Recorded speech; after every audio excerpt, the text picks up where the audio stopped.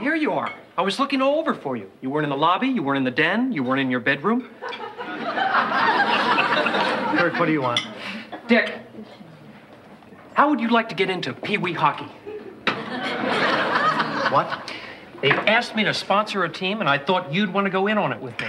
It's only $200. If it's only $200, why do you need Dick? I'm 100 short. Kirk, I'm really not that interested in advertising the Stratford. Dick, advertising is only part of it. I'm really doing it to help the kids to participate in the community and to make myself more attractive to women. Is that your knee I'm touching? No. Sorry? Anyway, the main thing is the jersey will say the Minuteman Cafe, and right beside it, the Stratford Inn. The main thing is, it's for the kids. That's true. All right, count me in. Great. Where's the 100? I'll get it right after breakfast. I can get your checkbook. I know where you keep it. After breakfast, Kirk. Okay. Just the sooner I get it, the sooner those wonderful kids can start reaping the benefits of healthy athletic competition. By the way, what's the team name? The Eye Gougers. Morning, everybody. Morning. Hi, George. How are you? Oh, fine. You know me. I'm always fine. Could I have some time off? Sure. Is everything all right? Oh, yeah. Everything's fine. You know me. It's just that this friend of mine is coming into town this weekend. I haven't seen her for a while, and I wanted to take a couple of days off. Her? Is this an old girlfriend, George? Oh, she used to be. We were some pair. There was Eleanor, always shy and simple and innocent, and then there was me, just the opposite. People might have thought she was plain, but I thought she was perfect. I almost considered giving up caretaking for her. It went that far, did it? I was fogged up with passion. What happened? Well, I was going to ask her to marry me, but you know how it is sometimes. You mean to do something, and then you put it off, and before you know it, the person's moved. How long has it been since you've seen her? 31 years. And you haven't kept in touch all that time? She moved so far away, there was no point. Where'd she move? Montpelier.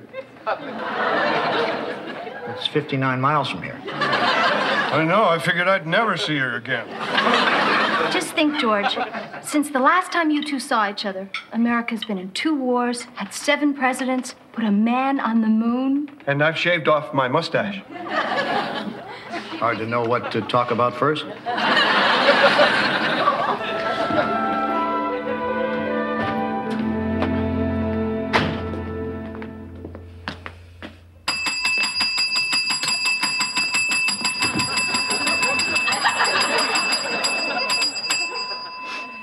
Kirk, what are you doing? Looking for you guys. You have been told never to ring that bell. That bell is for guests only. You never told me that. I told you that a half dozen times. Well, I never listened. Anyway, I'm glad you're all here because this is important. Who wants a hockey jersey? What are you talking about? Well, I have to put an order in for the team, and I thought I might as well order a few extra jerseys for us. I don't want a jersey. Well, actually, Dick, I was thinking more of Joanna and Leslie. Actually, more of Leslie. Now, what are your measurements? Kirk! I've got to write something down. How about if I just put perfect? Now, Joanna, what are you? A medium? Yeah. Well, if you don't need me for anything else, I was just about to shove a pie in the oven. Hi, George. Hi, Joanna. I'm going to finish arranging the flowers in Eleanor's room. Hi, George. Hi, Dick. You, waiting for Eleanor? Yep. You know, there's nothing quite as exciting as an old flame being relit, is there? Is there? I guess not. I don't think there's a man alive who doesn't have someone in his past who he thinks about. Right? Probably. Who's yours? I'm not telling you. What's the big deal? This is just guys. George, get over here. It will never leave this room. It was a long time ago, Kirk. Come on, Dick, name names. Lorraine, and that's all I'm telling you. Lorraine. Lorraine Butler. We were 17, and my dad loaned me the car, you know, so I took her to a cornfield. Took who to a cornfield? Hi, honey. Hi. Who'd you take to a cornfield? No one. We were just talking about George and Eleanor, and Kirk brought up, you know, how everybody has an old flame, and he asked me who mine was, and I mean, I really haven't thought about her in years, you know. Her being? Lorraine. I mean, you know, it was nothing. We were 17. It was just a stupid, meaningless night that I've never forgotten.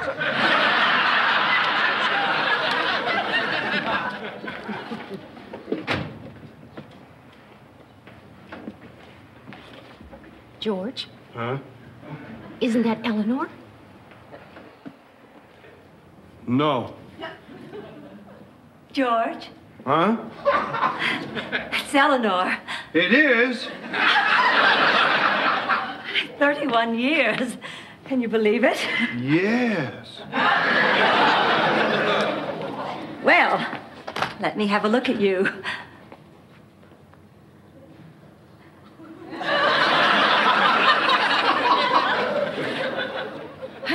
Well, where should I put this? Upstairs, but we can take care of that later. Hi. I'm Joanna Loudon. Hello. And this is my husband, Dick. Hi. I do. And our neighbor, Kirk Devane. Eleanor Smathers. I've got to run. I just wanted to say I hope you have a wonderful weekend and that it turns out to be everything you ever hoped it would be. Oh, thank you. Get lucky.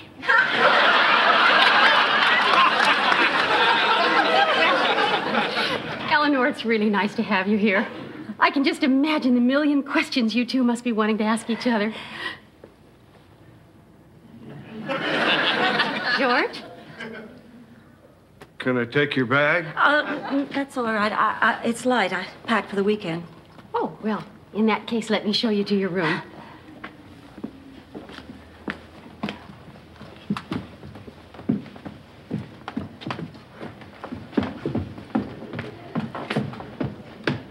Eleanor seems like a real nice lady. That's not Eleanor, Dick. George, it has been 31 years. Oh, I knew she'd look older, but I didn't know she'd look different. What do you mean? She's not plain anymore. Oh, she's a very attractive lady. Yeah. I could always talk to the old Eleanor. I think maybe that lady's heard everything I have to say. George, don't you think you ought to give this a little more time? Well, I've only got a weekend. I know, but I mean, it's long enough to become friends again. What did you expect? I expected to fall in love again.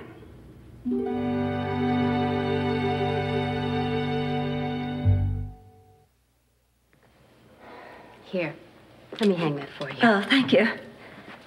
You have certainly done a wonderful job in restoring the old Stratford. Thank you. George deserves most of the credit for keeping it up. Must be exciting seeing him again. Yes. He's changed a great deal. I'm sure.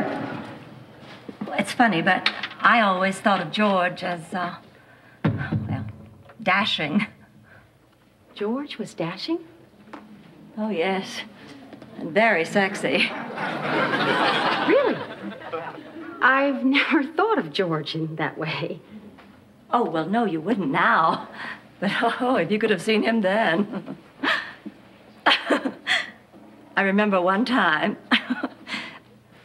George was always very good at making things with his hands, and I always admired that. And so I asked him if he would make something for me. Well, a couple of weeks later, I was in my room one night when I heard this rustling at the window. I went to the window and looked out. It was George, climbing up the side of our house. That nut had made a ladder.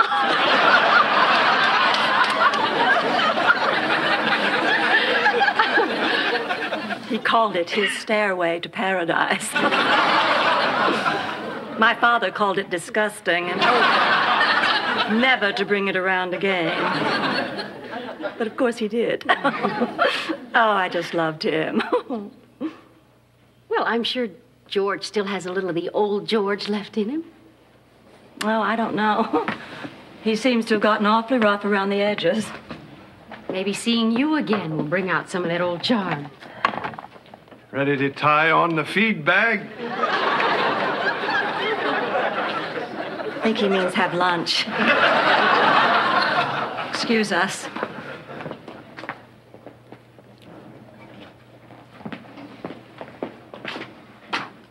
Everything okay? I guess. Eleanor happy with her room? She's happy with her room, yeah. What isn't she happy with? George. I get the feeling she thinks he's a little too rustic. He thinks she's too sophisticated. Well, darn it, why did they have to be disillusioned? Why couldn't they have just taken one look at each other and fallen in love all over again? Because that's not life. It's a stupid paperback novel. Thank you, Mr. Sensitivity. I'm sorry, I'm not a hopeless romantic.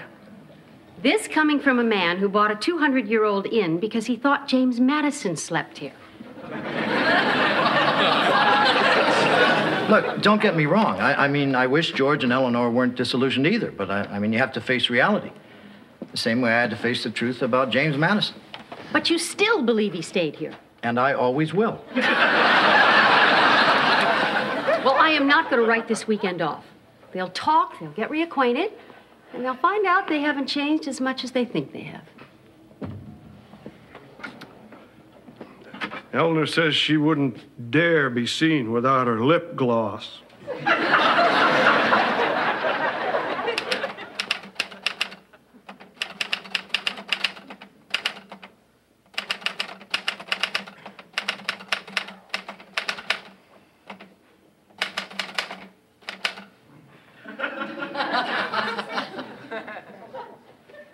Hi, George. Oh, hi, Dick. Did you want something? Oh, I don't want to bother you while you're working. That's all right. It's no bother. Come in. Oh.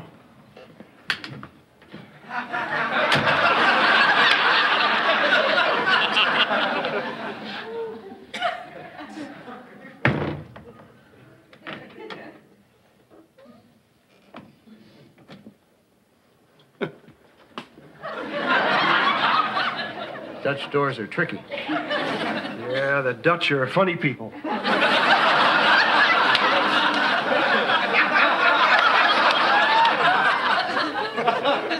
how's everything going with you and Eleanor? How did you know that's what I wanted to talk to you about? Shot in the dark. Things still a little awkward between you two? Oh, no, there's no awkwardness. We just can't think of anything to say to each other. Dick, how am I going to get Eleanor back to being Eleanor? I don't think you can, George. Oh. At least not completely. Well, how much would you say I could get back? Depends on how much you do. What would you do? Well, you ought to maybe try to do some of the things you used to do together. I mean, you know, Joanna and I have done that.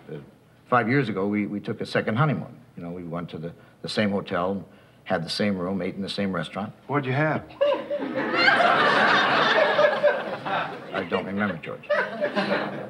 The point is that it was great. You know, we lived a lot of memories, and we were honeymooners again. Well, I like the idea of the hotel room, but I don't think Eleanor would. George, that's not what I'm suggesting. Do you remember one place where the two of you used to, you know, spend a lot of time? Yeah. Well, take her there. I can't. Why not? I traded it for a truck. Is there another place? Yeah, I could think of one. You know, Dick, that's a good idea. How'd you ever come up with that? I guess I'm just a hopeless romantic. Oh, I'm glad Eleanor waited 31 years to come back. Why's that? If she'd come back before I met you, I don't know what I'd have done.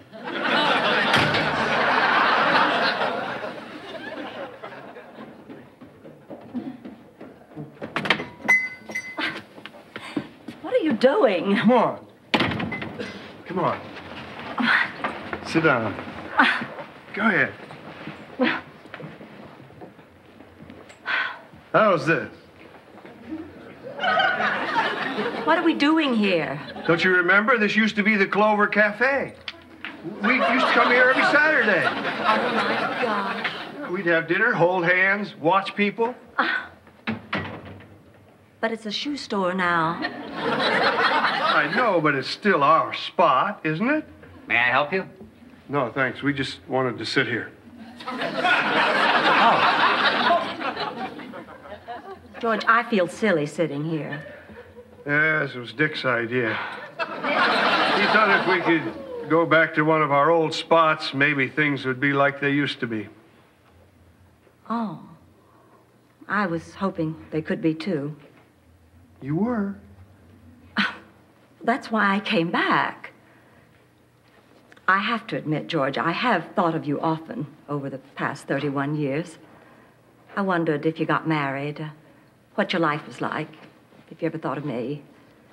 I never got married. My life's the same as it always was, and I thought about you a lot. You didn't get married, did you? I came close once. The family I work for hired a young man to build a gazebo. You know how I've always been attracted to a man who could make things with his hands. I know. What happened? It didn't work out. I thought I was in love with him, but he had one big problem. He couldn't make me laugh. Did I make you laugh? All the time. Oh, George, you were always so dashing. You were always so simple. I know you mean that in the best possible way.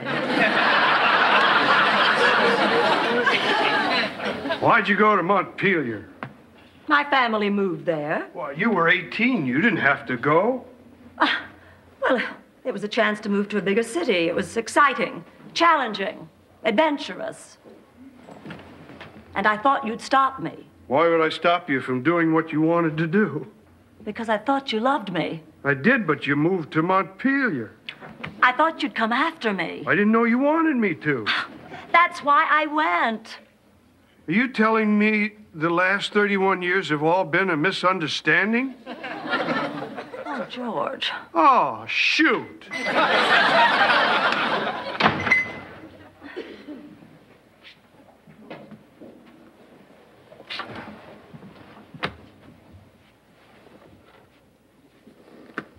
Please. We can't sit in a shoe store regretting the last 31 years. We can for a minute. Now, wait, George. We've both been happy. We've both done pretty much what we wanted to. Any chance we could pick up where we left off? I think we've both changed too much. I was hoping you could change back.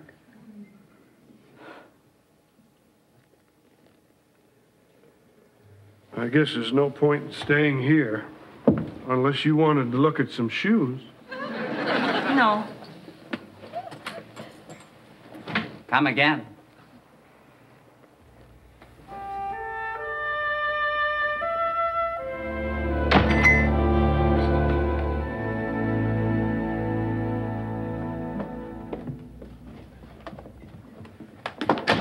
Are you staying here? Yes. Good. Do me a favor, will you? Ring this. Yeah, harder. Yeah. Faster. Yeah.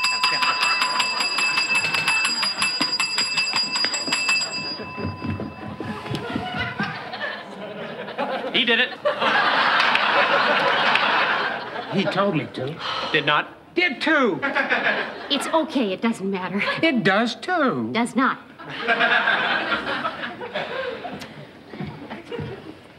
What do you want, Kirk?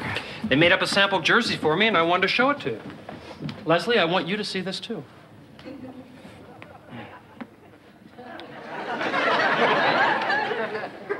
Let's see the back.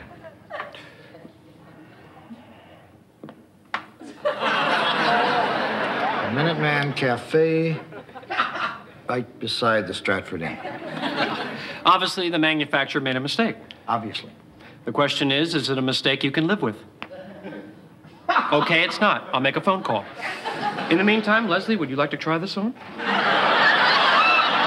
Kirk, it's a little small. Put it on. Let's see how small. Oh, come on, Kirk, grow up. Please? For Kirky?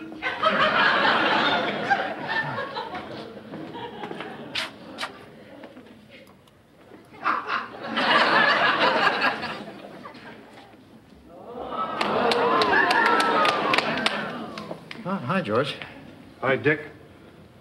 Has Eleanor come down yet? I haven't seen her. How'd things go this afternoon? Not great. In fact, she's leaving in the morning. I'm only dressed up like this because I'm going to take her someplace real special last night here. Where are you going to take her? I don't know. I'm really sorry, things didn't turn out the way you planned.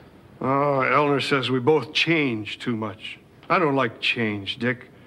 I know if Eleanor hadn't gone to Montpelier, this wouldn't have happened. I don't like Montpelier either. I don't think I blame you. It's just that I don't feel like I've changed. Well, I'm sure Eleanor doesn't feel like she's changed, I mean, none of us feel like we've changed, but we have. I mean, if you really love someone, I guess, you allow them to change. Maybe that's what love is, change. That reminds me, Dick, do you have change for $1? George, Oh, you're wearing a suit. I know. You wore a suit the night of our senior prom. Well, this is a different suit. It becomes you, George. You look very dashing. You look... Simple. I was going to say beautiful.